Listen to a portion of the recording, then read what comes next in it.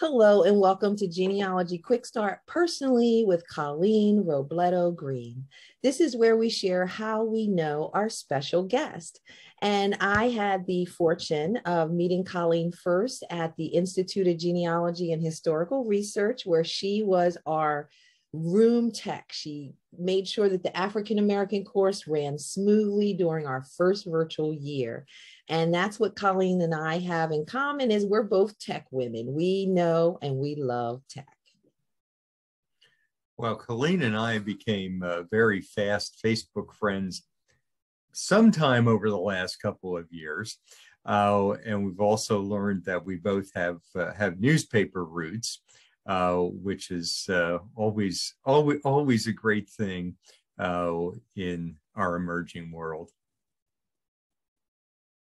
Our preparation for this session was the first time I met Colleen, but I did learn that she's what's called a vague booker on Facebook, which I kind of am too, to be really honest with you. But the good thing is her discussion today about the record she's going to talk about in the process will not be vague at all. And hearing her discuss, it's going to be crystal clear and will give you some good ideas about researching your Mexican ancestors. So we're looking forward to the session.